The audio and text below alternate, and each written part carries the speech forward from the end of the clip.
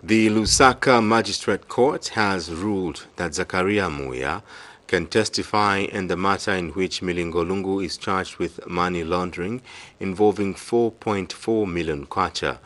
In this matter, Milingo Lungu, who is Konkola Copper Mine liquidator in charge with is charged with money laundering in May 2019 and 28 September 2021, being a provisional liquidator of KCM, allegedly stole the said cash, the property of KCM. And when the matter came up before Magistrate Felix Kauma for ruling on the application which was raised by the accused person, Magistrate Felix Kauma overruled the objection.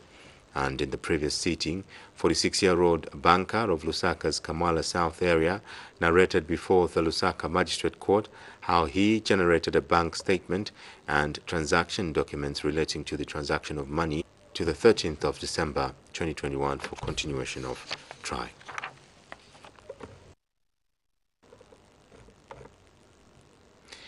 Minister of Justice Mulambo Haimbe says government is committed to the cause of human rights as an important global event on account that it resonates well with the administration. The Human Rights Day is globally observed every year on the 10th of December since 1948 to remember the day when United Nations adopted the Universal Declaration of Human Rights.